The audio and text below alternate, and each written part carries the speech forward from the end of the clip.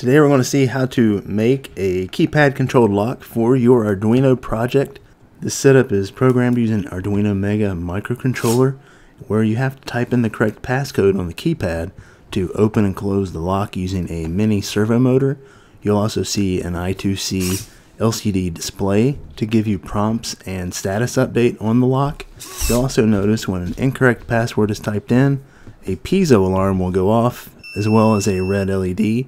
Whenever you type in the correct passcode, a green LED will come on, and the mini servo will open the lock for 5 seconds and then close the lock. You'll see that I chose a 4-digit passkey to open the lock. You'll see the first 3 numbers appear on the LCD display, but the last one does not. And this is just a close-up of the display whenever you enter the correct passcode. And now we'll see what the display says when we enter just a random code. It's obviously wrong. And once you enter that 4th number, it will say incorrect password and prompt you to try again.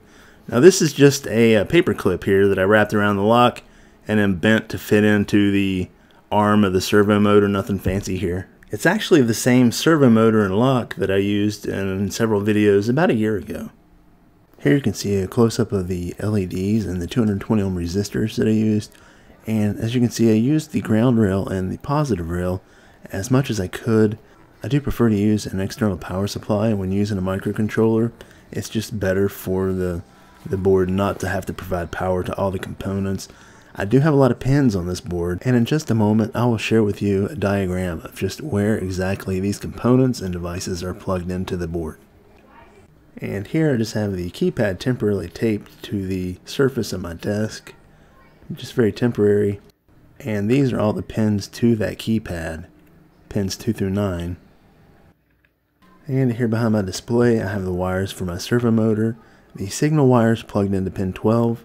The positive and negative are plugged into the rails on the breadboard.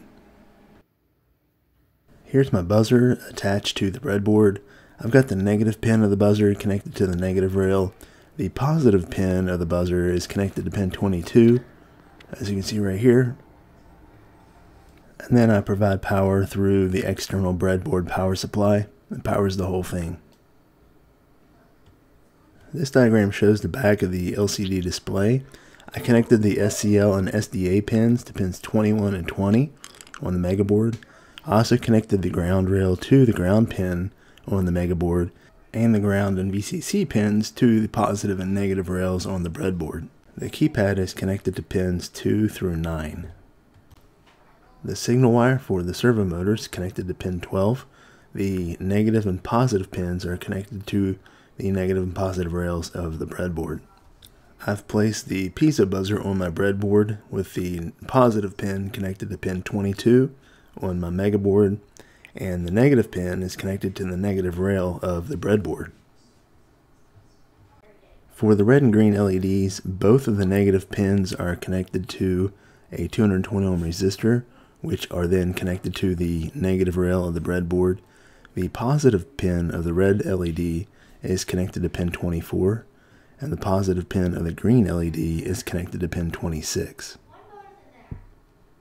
I powered everything by plugging a 9-volt wall adapter into the barrel jack of my external power supply on my breadboard, and connecting the positive rail of my breadboard to the VIN pin on my Mega board, and connecting the negative rail of my breadboard to the ground pin on my Mega board. Here's the code that I used. I won't say too much about it, but you want to be sure to use these 4 libraries right here: the wire, keypad, liquid crystal, and servo. If you look down here, my password is 5842. If you want to change it to another number, you change that right here. Or if you want to change the length of it, up here, when you define the password number length, you want it to be 1 number higher than the number of digits in your password. So my password is 4 digits long, so it's 5 up here. If you want it to be 5 digits long, it would be 6 up here. So that number's got to be 1 more. We come down here, and this is the part where the servo opens the lock, and then you got the 5-second delay. You can change that from 5 seconds to 10 seconds or whatever. And then this is the line right here where the servo closes the lock, and you can remove that if you don't want it to close. Whatever you want to do is fine, but that's what I've got, and I'll include this this code here on the Facebook page. So look for that. If you want more explanation of the code in future videos, just let me know and I'll be happy to do that. Thank you very much for watching. I do appreciate it. If you enjoyed the video, be sure to like it by giving it a thumbs up, share it with a friend, and I will see you again very soon.